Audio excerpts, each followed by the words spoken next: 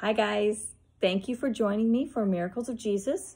So today we're going to do a story where Jesus heals somebody and it's again out of the International Children's Bible. But before we get started, we always do highs and lows, and at the end we do prayers and blessings, and I encourage you to do this in your family as well. So my high is that the weather is still beautiful out. I'm thrilled, and no lows. So it's a pretty good day.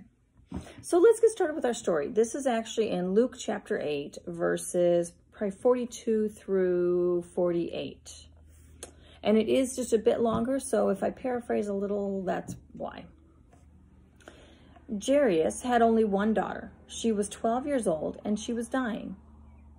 While Jesus was on his way to Jairus' house to heal the daughter, the people were crowding all around him.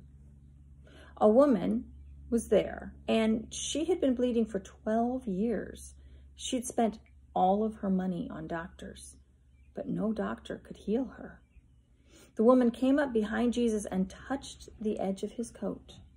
At that moment, her bleeding stopped. Then Jesus said, "Who touched me?" All the people said they had not touched Jesus, and Peter said, "Master, people are all around you and are pushing against you." But Jesus said, "Someone did touch me. I felt the power go out from me." When the woman saw that she could not hide, she came forward, shaking. She bowed down before Jesus, and while all the people listened, she told why she had touched him. Then she said she was healed immediately. Jesus said to her, "Dear woman, you are healed because you believed. Go in peace." So, this woman had spent all of her money on doctors trying to find a cure, and no one had been able to help her in 12 long years. Now, one thing that this story doesn't explain that was a cultural norm in Jesus's time was that if somebody was bleeding or hurt in any way, they were considered to be unclean. So the only way to be able to go into the synagogue or take part in some of the religious rituals would be to go through a special washing and become clean again. Now, since she never stopped bleeding, well, she was always unclean. And anybody she came in contact with, they became unclean too. So when she reached out to touch Jesus's robe, well, she made him unclean.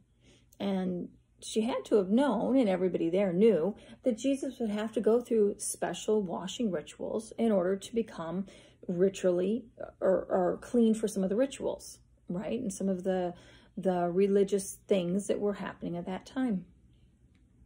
So she touched him, and she tried to do it in secret, like no one will notice.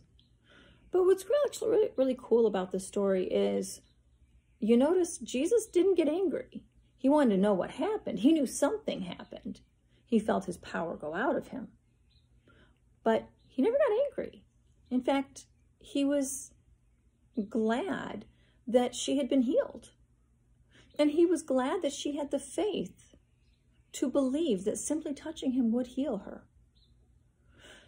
So her taking that power from him, making that choice that she was worth something.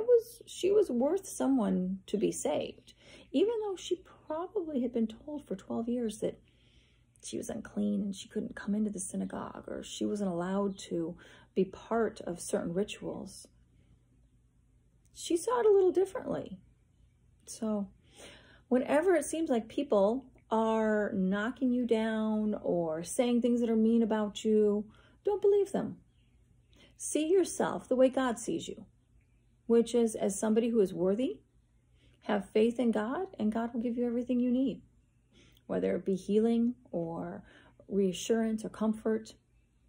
But see yourself through God's eyes, and that you are worth the trouble, whatever that may be. Thank you for joining me for Miracles. Let's end with prayer and blessings. Dear God, I pray that everybody watching this knows their worth. Amen. Blessings to you, kids. Bless your parents. Parents, bless your kids. I'll see you guys later.